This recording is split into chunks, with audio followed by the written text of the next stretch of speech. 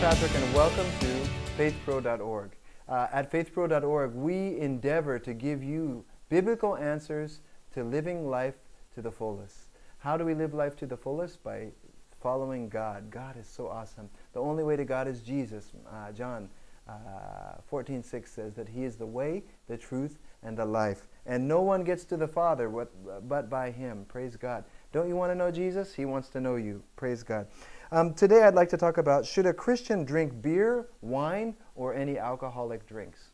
Should a Christian drink beer, wine, or any alcoholic drinks? Alcohol.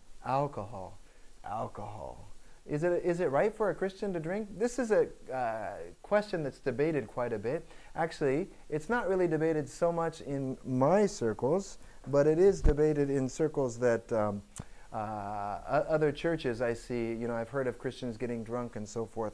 I actually went to a party, and the lady was a leader of a Bible study in central Tokyo, and they were all getting buzzed, and they were all laughing, and I was laughing and fine without touching the alcohol. But what's God's view on alcohol? If you look in the Bible, it says in 1 Timothy 5:23, Paul tells one of his pastors in one of the churches that he founded that take a little bit of drink, for your stomach. And so some people say, well, a little bit of drinking is okay. You know what? That's what I used to think. But what does the Bible say about drinking? In the Bible, if you search on alcohol, of course there's no Jack Daniels, or there's no Jimmy Beam, or all these various hard liquors like we see in the world today. But in the Bible, we see wine. And wine, there's variations on wine, but if you search on the word wine in the New King James Version of the Bible, you'll find that it's listed 238 times. And the Bible, most of the time, speaks negatively about drinking wine. If you get into Proverbs, you'll find a lot about being a drunkard. And being a drunkard is not a good thing. So, should a Christian drink?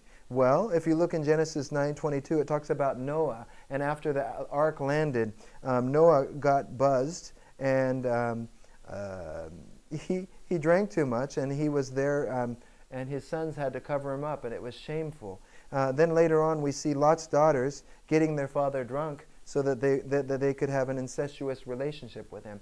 See, getting into alcohol, there's a lot. If you look in the Word of God, if you look at it with an open mind, you're going to see a lot of negativity. There's a lot of negative about alcohol and about this. Because basically, if you think about it, alcohol is a drug. It inhibits your mind. The enemy wants to attack you in the mind. And so if the enemy can get you unsensitive to the situation, if it gets you insensitive to the situation through drugs, through alcohol, through something, that's when the enemy attacks, the devil and the demons of hell. So one day I went and I ended up having a drink. I remember they had a champagne and cake at one of my friend's offices. And it was like a birthday cake and champagne. And I drank it, and I got a super bad headache. And I went home, and I was talking with my wife, and we were talking about it. And this is what I concluded. What are the benefits of drinking? And after that experience, these are what the three things that my wife and I talked about. Drinking is expensive. You do things that you regret later when you drink. And then the third thing is, alcohol is not only unhealthy, meaning it damages your liver and your brain, but it makes you fat. There's no benefit to drinking. Oh, but Jesus turned the water to the wine. Well, was it really that very strong alcoholic drink that we have today, or was it more like a grape juice? Well, I think the latter. But also, when I look through the Word of God, in 1 Peter 2:9, it says that we are to be a royal priesthood, a chosen generation. The whole world drinks. Does that mean that we need to drink to get our happiness? Absolutely not. The Bible says to be filled with the Spirit, speaking to one another in psalms and hymns and spiritual songs, Ephesians 5:18. So it doesn't mean that we should be taking these mind-altering substances into our body. I want to encourage you today, if you drink, don't use that as an excuse. Pray about it and ask the Holy Spirit, is it right for me to drink or not?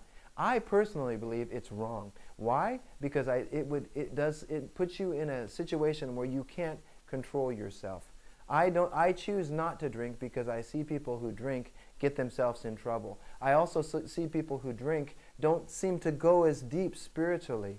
I'm being very direct and speaking from my heart on this because I don't, there's so much misconception and, oh, we can have wine, the Bible says wine's okay. I hear too much of that. And I decided that out of our church, I'm going to tell people, no, it's not okay to drink. I used to say, oh, Paul told Timothy it's okay to drink a little bit. But you know what? If you look at these hundreds of times that wine is mentioned in the Bible, alcohol is mentioned in the Bible, people get messed up because of that. We are to be filled with the Spirit, not filled with wine. This is Spencer Patrick. Thank you for joining me on faithpro.org.